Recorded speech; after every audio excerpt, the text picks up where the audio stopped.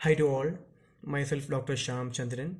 I am here once again to convey a few points regarding how to approach the upcoming SHALAKYA TANTRA practical sections for final year BAMS.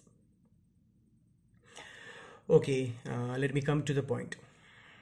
As you guys are well experienced attending the practical examinations for the previous years, but the point where you have to give some regard for this year is about the approach towards clinical sections. You will have a long case session, a short case report, as well as identification of instruments, drugs, and whatever the examiner feels to keep to check your knowledge. And obviously last and the most important, that is the Viva version. Is it so? So let me share a few ideas regarding how to crack each sessions.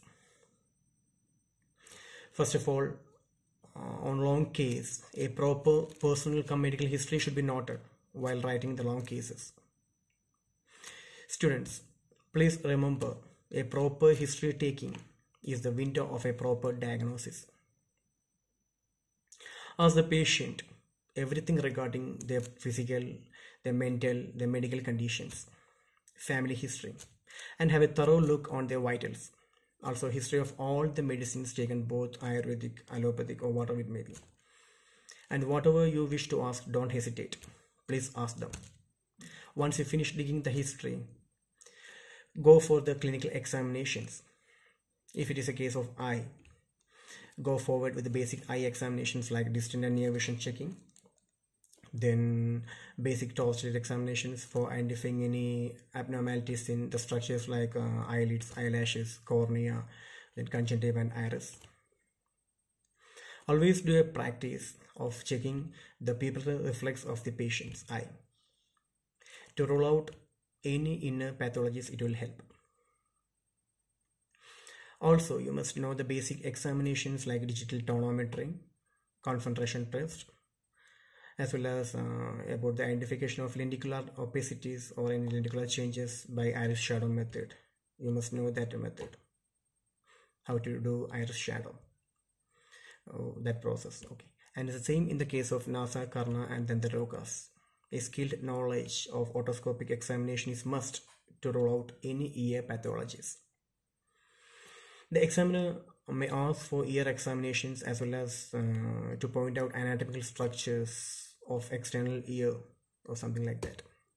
In case of NASA Rogas, you must have a sound knowledge of anterior rhinoscopy, basic torchlight examinations. Then obviously you must know the PNS examinations and all. And in the it's the same for the Rogas or dental pathologies commonly seen Rogas like Danta Sharkara or what we call as dental calculus, Chaladenta, etc. must be noted. Also, everyone must have a deep knowledge of Shiro Rogas.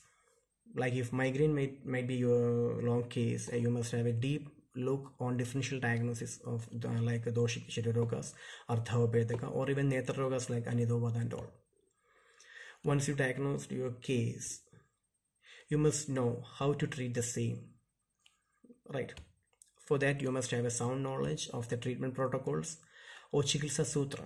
You must always do a detailing of the treatment modalities of the conditions you diagnosed. Then it's medicines, dietary regimens, and further advices must be pointed out in your paper. Then coming the short case session, the examiner usually expect only the diagnosis and treatment of the given case, a specific case. Don't write more, don't write less. Here the points are enough.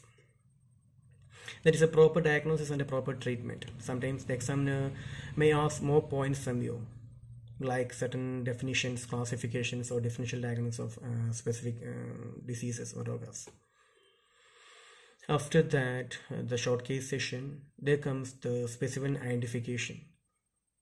Usually examiner put various instruments used in your EI and ENT OPDs or OP units of your college. Something like a tuning fork, otoscope, ophthalmoscope, various types of probes or shalakas, color vision charts, and so on. And write few of its clinical uses. You can also expect drugs as identification specimen. Just identify the drug and write few Shalakya yogas where the drugs are included. And then for the Viva VOC, as you know, a well-rooted knowledge of Shalakya Tantra is energetically needed to bypass the questions from the examiners. To understand the subject of Shalakya better, you must understand the basics of the same. Go through the basics and the first chapters of paper 1 and 2 that may help you to some extent to crack these sessions. Study well. I hope this video will help you all. I wish you all a good luck for your examinations. Thank you once again.